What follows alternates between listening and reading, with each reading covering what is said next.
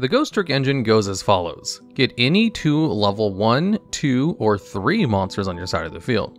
Then use them to go into one of the Ghostrick XYZ monsters.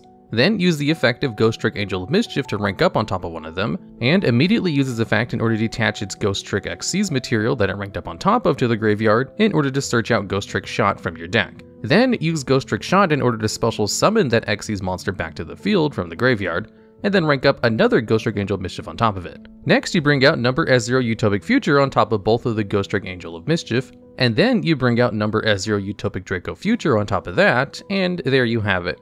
You get Utopic Draco Future with any two monsters of the same level below level 4, as long as you have Ghostrick Shot in your deck, and the appropriate Ghostrick XYZ monsters in your extra deck. The ratios for this engine are actually quite extensive when it comes to the extra deck space, but only requires one main deck card. All you need is one copy of Ghostrick Shot in your main deck, plus 2 copies of Ghostrick Angel of Mischief in your extra deck, the 2 Utopic Future cards, and of course whichever Ghostrick XYZ monster fits the level of your deck. So either one copy of Ghostrick Dualahan, Ghostrick Succubus, or Ghostrick Alucard. Now let's go over what all the cards do. This entire engine is possible thanks to Ghostrick Shot. This is a normal spell card which has the effect where you can special summon any one Ghostrick monster from your hand or graveyard. Then you can change a face-down Ghostrick monster you control to face-up attack position. It also has the graveyard effect where it can banish itself from the graveyard in order to attach a Ghostrick card from your graveyard to a Ghostrick XYZ monster you control. And both of its effects are hard once per turn. Now, the only thing you use this card for in the Ghostrick engine is to bring back a Ghostrick XYZ monster. And if you only run one copy of Ghostrick Shot, it can be considered a garnet because you need to actually use the effect of Ghostrick Angel of Mischief in order to get a Ghostrick XYZ monster into the graveyard, so that you can bring it back with Ghostrick Shot. And if you already have Ghostrick Shot in your hand, then you can't activate the effect of Ghostrick Angel of Mischief, which means you can't get that XYZ monster into the graveyard to bring it back. So if you want to avoid this scenario at all costs, you could just play a second copy of Ghostrick Shot, as it can be used to further extend your plays if you use either Ghostrick Alucard or Ghostrick Dualahan, as both of these cards add the card back to your hand when you go into Utopic Draco Future. Next up, we have Ghostrick Angel of Mischief. This is a generic rank 4 XYZ monster which has the effect where it can XYZ summon itself on top of any Ghostrick XYZ monster you control, except another copy of itself. It also has 2 effects. One of them allows you to detach one of its materials to add any Ghostrick spell or trap from your deck to your hand. You can also once per turn attach a Ghostrick card from your hand to this card as an XYZ material, which feeds into its last effect, where if this card has 10 XYZ materials, you automatically win the duel. Its ability to instantly win the duel is more of a gimmick and not something you'll ever be doing using it as an engine.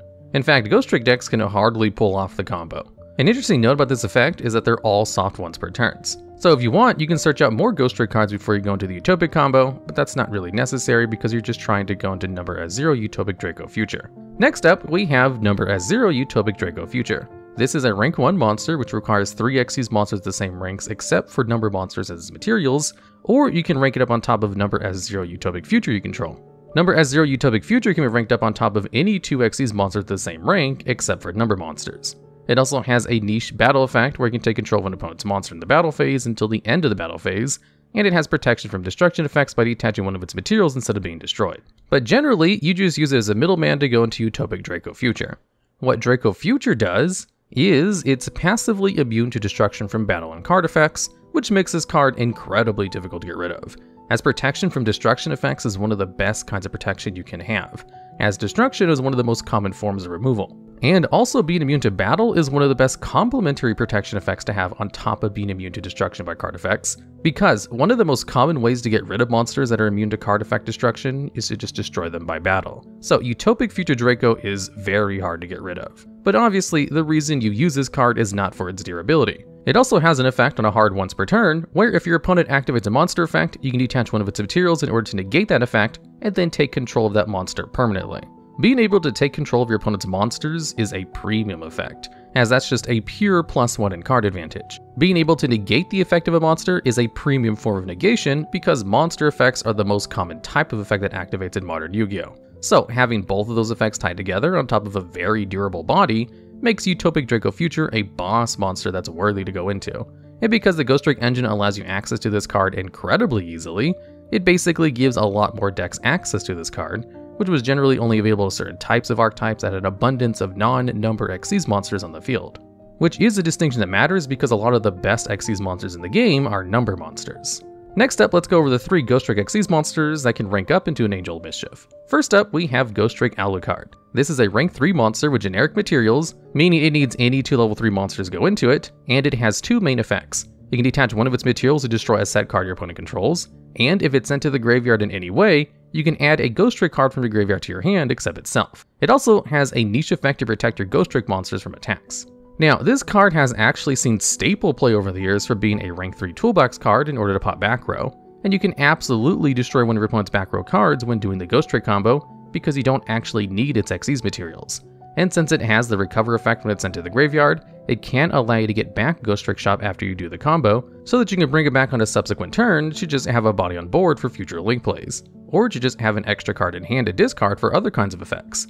Basically, since it has the recoverability effect, and can situationally destroy back row before going into the combo, it's usually the card most associated with the engine, even though you can accomplish the same thing with the rank 2 or rank 1 Ghostricks as well. Next up, let's go over the rank 2 Ghostrick monster, Ghostrick Boss. This one requires any 2 level 2 monsters as its materials, and has the effect where you can detach one of its materials in order to destroy one monster in the field that has an attack less than or equal to the combined attack of all your Ghostrick monsters. And if you do, the zone the monster was in cannot be used as long as you control a Ghostrick monster. However, Ghostrick Boss does not have a floating effect like Alucard or Dullahan, so it's generally considered not the go-to option for this combo, in lieu of just going for rank 3 strategies instead. However, it being level 2 does give it a lot of really good support cards thanks to the sprite engine, and a couple of other things we'll go over later on in the video, and is a perfectly viable target in order to start the whole Ghostrick combos. You just don't end with one extra card in your hand like you do with the other 2 XYZ monsters, Alucard and Dullahan. Lastly, we have Ghostrick Dullahan. This is generic rank 1 monster, which for a long time was the only good generic rank 1 monster in the game, which has the effect where it gains 200 attack for each Ghostrick card you control. It has a quick effect in order to detach one of its materials to have the attack of a monster in the field until the end of the turn. And if this card is sent to the graveyard in any way, you can target another Ghostrick card in your graveyard to add it to your hand. So if you use Dullahan to start the combo, you can end with one extra card in your hand just like you could with Alucard, in order to bring it back later on for link materials or just to have an extra card in your hand with Ghostrick Shot. Now that we've gone over all the cards in the main combo, let's go over some of the other cards that might enable these combos in a generic deck. Obviously, if you're playing a deck that has level 1, 2, or 3 monsters natively, you can just ignore this section and just use the extra deck monsters and Ghostrick Shot, and you're pretty much good to go with the Ghostrick engine. However, if you want to add in some cards that could enable the Ghostrick engine in whatever deck you're playing, and you have an available normal summon, I'll go over some options that can enable the Ghostrick engine with 1 card from your hand. First up, let's go over some rank 3 engine pieces. If you play 3 copies of Emergency Teleport and Psychic Tracker or Psychic Wheel Editor, you can use Emergency Teleport to get one of these level 3 monsters in the field, or use it on a Ghostrick and Snow Rabbit if you're playing that, and then special summon the other one from your hand. Since both Psychic Tracker and Psychic Wheel Editor have the effect that if you control any level 3 monster other than a copy of itself, you can special summon this card from your hand on a hard once per turn.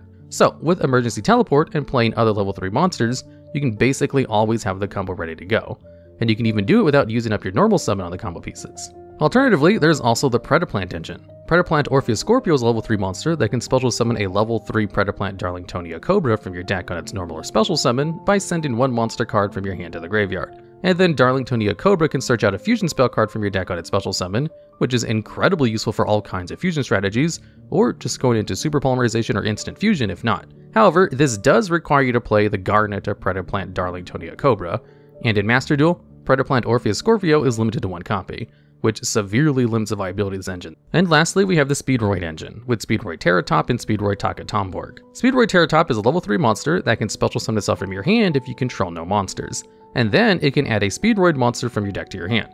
If you add Speedroid Taka Tomborg to your hand, you can just special summon it from your hand if you simply control a Speedroid monster. And this will give you 2 level 3 monsters in the field without using your normal summon, and only using 1 card from your starting hand, and is absolutely the best way to add a generic Ghostrick combo to your deck. However, Speedroid Terratop is limited to 1 copy.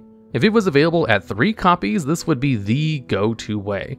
But it's also useful in a whole bunch of other strategies because of how useful it is at getting a rank 3 engine going. Next up, let's go over some rank 2 options. Obviously, there's the Sprite cards, which is an archetype dedicated to getting level 2 monsters of the field, so let's go over some archetypes that aren't built around level 2 monsters specifically. First up, there's Deep Sea Diva.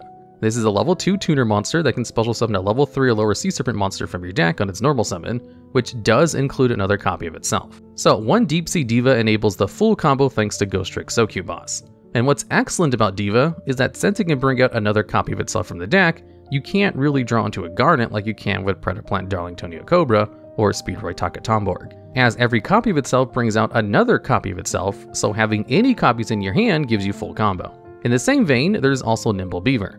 This card can special summon another level 3 or lower Nimble monster from your deck or graveyard, which does include another copy of itself. And a little bit of utility above Deep Sea Diva is that it allows you to get a copy of itself from the graveyard, which means if you draw into your third copy, it's never a dead card.